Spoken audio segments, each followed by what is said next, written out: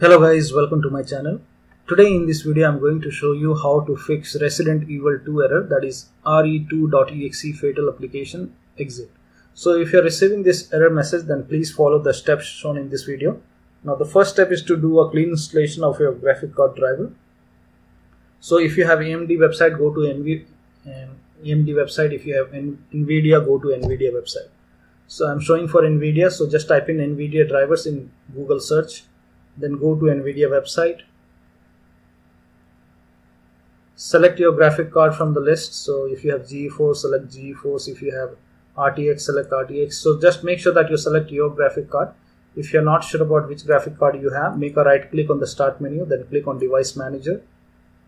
Expand display adapter, and here you can see the name of your graphic card. Select your graphic card, then click on search, then click on download. Now once you click on download, a exe file will download. Once the download is complete, you have to run the exe file. Then you will see this option. So agree to the terms, then click on agree and continue. Select the option which says custom, then click on next. Then put a check on perform a clean installation. So this will be unchecked. You have to put a check over here.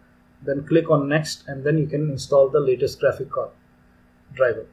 Now after that, you restart your computer and then try launching the game. The next step is to run the game on dedicated graphic card. So make a right click on your desktop and then click on NVIDIA control panel, and then click on manage 3D settings, click on program settings, then click on add.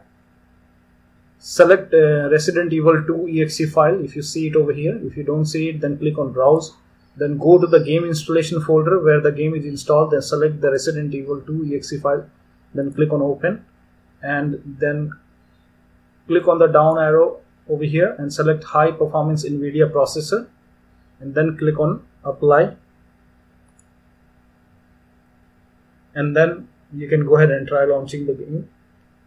In case still you are facing the problem, then perform the next step, that is try DX12 and vice versa.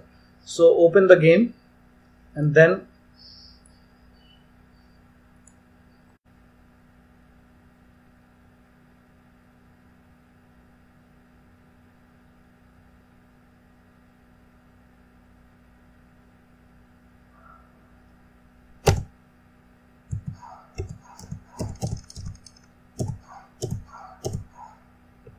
now go to options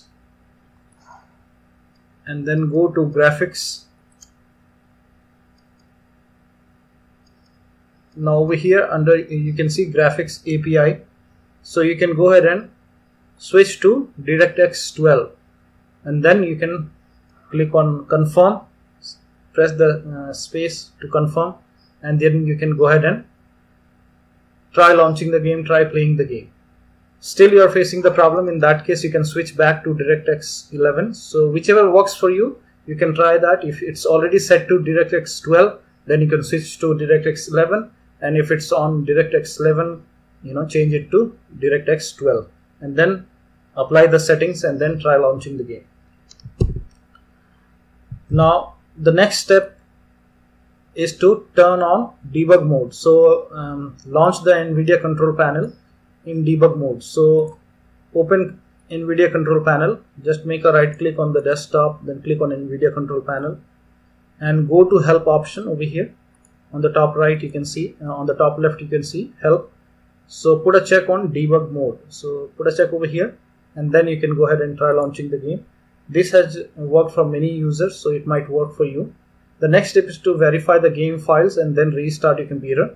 So to verify a game file, go to Steam library, then make a right click on Resident Evil 2, then click on properties, then go to local files and then click on verify integrity of game files. And once the verification is done, you can go ahead and launch the game. Now in game, go to the settings and change the shadow quality to minimum, and then set the shadow cache to off. So go to the game, go to graphics, and you can try this.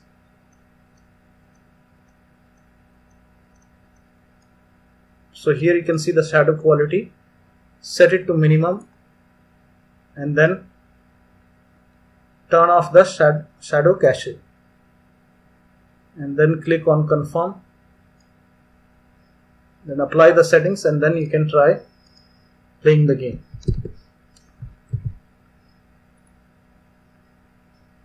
So one of the steps should definitely help you to get rid of this error message. In case still you are facing a problem while launching the game, or you are facing any kind of crashing issue or black screen or any issue, then please visit the link which I provided in the video description. So there is a link, you can visit that link, and there is a lot of troubleshootings which you can try, and one of the troubleshooting can help you to fix any other issues with your game. So that will be all. Thank you so much for your time, and please like this video and subscribe to my channel.